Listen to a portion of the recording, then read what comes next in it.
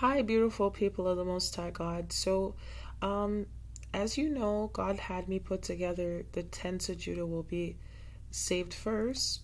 He has me put together the gathering of Israel, the other tribes, right?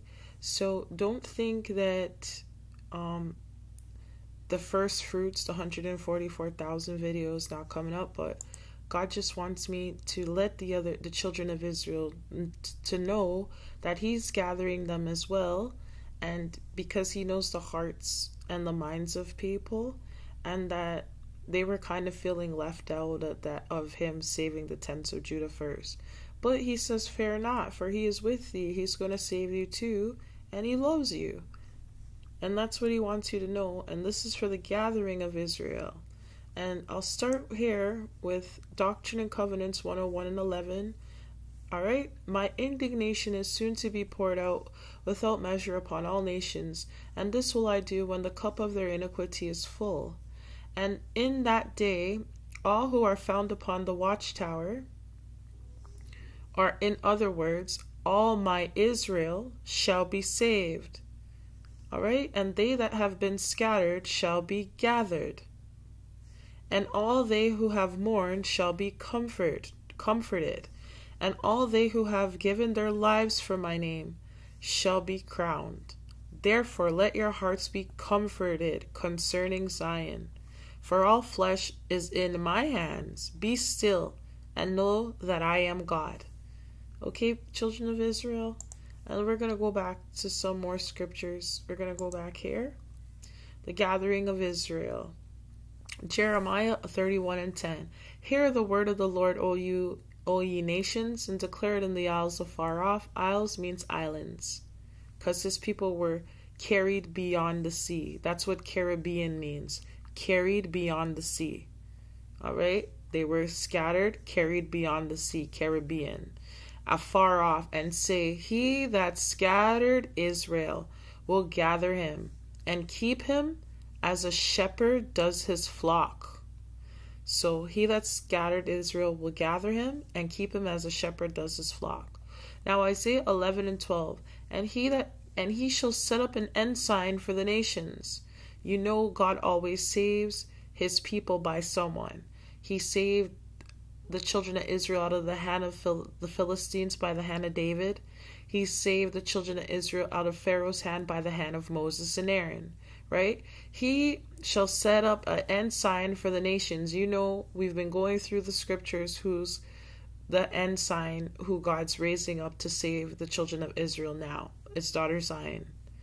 And he shall assemble the outcasts of Israel and gather together the dispersed of Judah from the four corners of the earth. Zechariah 9 and 16. And the Lord their God shall save them in that day as the flock of His people, for they shall be as the stones of a crown, lifted up as an ensign upon His land. Which land is their deliverance? Upon the land of Zion, right? Isaiah 40 and 11. He shall feed His flock like a shepherd. He shall gather the lambs with His arm. Who is the strong arm of the Lord? Daughter Zion. And carry them in His bosom, and shall gently lead those that are with young. Isaiah 63 and 11. Now, then He remembered the days of old. You children of Israel are going to remember the days of old. Moses and his people saying, Where is He that brought them out of the sea with the shepherd of His flock? Where is He that put His Holy Spirit within him? He used Moses to deliver the people, the children of Israel, from Egypt, right?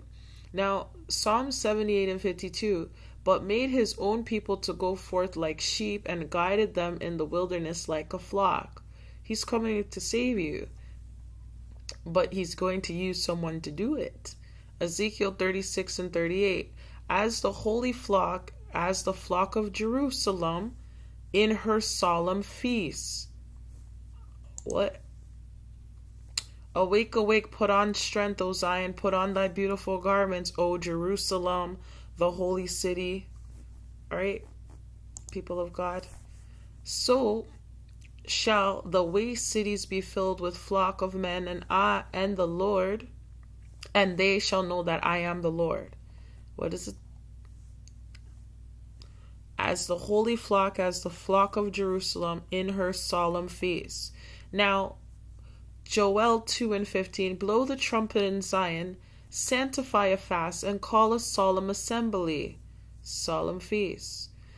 Joel 2:16, gather the people, sanctify the congregation, assemble the elders, gather the children and those that suck the breast.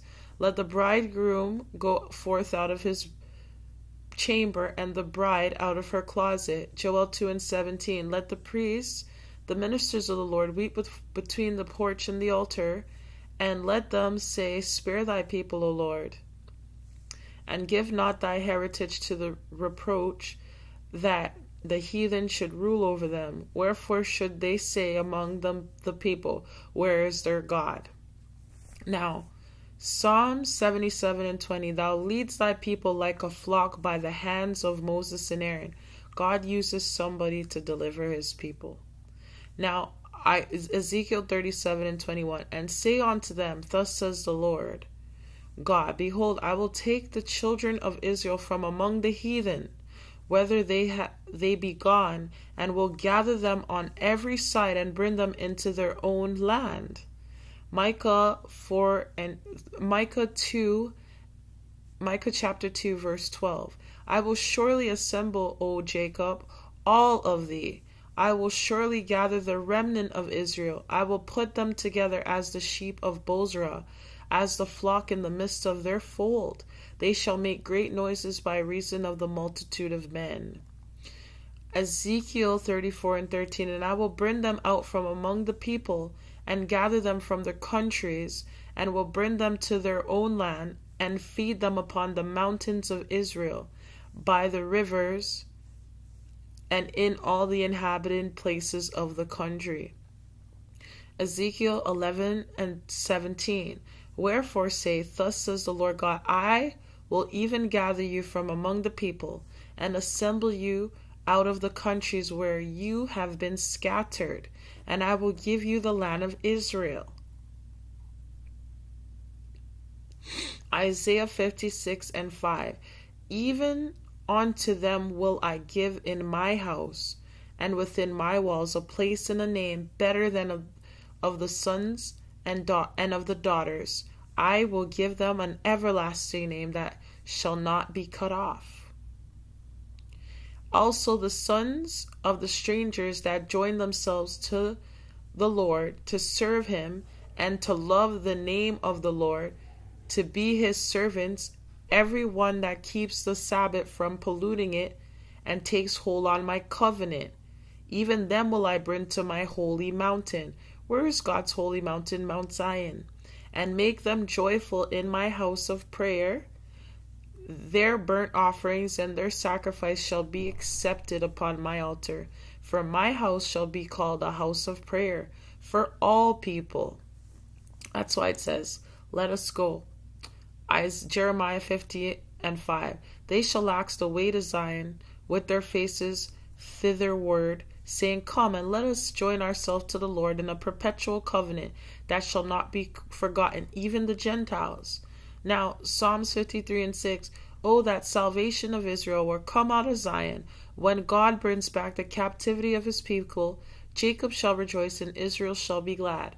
Now, Isaiah 51:11, therefore the redeemed of the Lord shall return, and come with singing unto Zion, his holy mountain, and everlasting joy shall be upon their heads. They shall obtain gladness and joy, and sorrow and mourning shall flee away. And Micah 4:2, and many nations, see, because God said even the nations are going to come. Whoever takes hold on his covenant, his Sabbath from polluting it, and takes hold on his covenant, even the nations, right? So many nations shall come and say, come and let us go up to the mountain of the Lord, his holy mountain, and the house of our God, the house of the God of Jacob. Didn't he tell you his house is a house of prayer? And he will teach us of his ways, and we will walk in his paths. For the law shall go forth of Zion, the woman, and the word of the Lord from Jerusalem. And the Redeemer shall come to Zion, and unto them that turn from transgression in Jacob, says the Lord. And the ransomed of the Lord shall return and come to Zion with songs, and everlasting joy shall be upon their heads. They shall obtain joy and gladness, and sorrow and sighing shall flee away. Isn't that what God told you in Isaiah? Even unto them will I give in my house and within my walls a place in the name better than the sons and daughters. And I will give them an everlasting name that shall not be cut off. Also the sons of the stranger that join themselves to the Lord to serve him and to love the Lord, to love the name of the Lord, to be his servant, every one that keeps the Sabbath from polluting it and takes hold on my covenant, even them will I bring to my holy mountain and make them joyful in my house of prayer. His house is a house of prayer. He said they can come. They can come. And to the house of God of Jacob is a house of prayer. Their burnt offerings and their sacrifices shall be accepted upon my altar. For my house shall be called the house of prayer for all people. Not these prideful, wicked Israelites who are saying that God is just for them. God is a God of all nations. They're racist and they're prideful. And God said, choose none of your oppressors' ways. Just because other nations were racist to you does not mean you're supposed to take up their bad ways. It's not of God. You are supposed to teach the nations righteousness, not to pick up the ways of your oppressor. Isaiah 56:8. The Lord God, which gathered the outcasts of Israel, says, yet will I gather others to him. So God's not just gathering others to him as well. Those who do what? That keep the Lord's Sabbath from polluting it and take hold on his covenant. Even them God will bring to his holy mountain. Yet will I gather others to him besides those that are gathered unto him. Now in 1 Samuel 10:18, and said unto the children of Israel, thus says the Lord God of Israel, I brought up Israel out of Egypt, and delivered you out of the hand of the Egyptians, and out of the hand of all kingdoms, and of them that oppressed you. How did God do that? God did that by Moses. Moses was the one calling down the judgment. God works great in his people. I'm just trying to go up to the scripture so I can reference it. Psalm 77:20. Thou leadst thy people like a flock by the hand of Moses and Aaron. So God does this, and he did that to deliver you out of the hand of the Egyptians and out of the hand of all kingdoms and of them that oppressed you.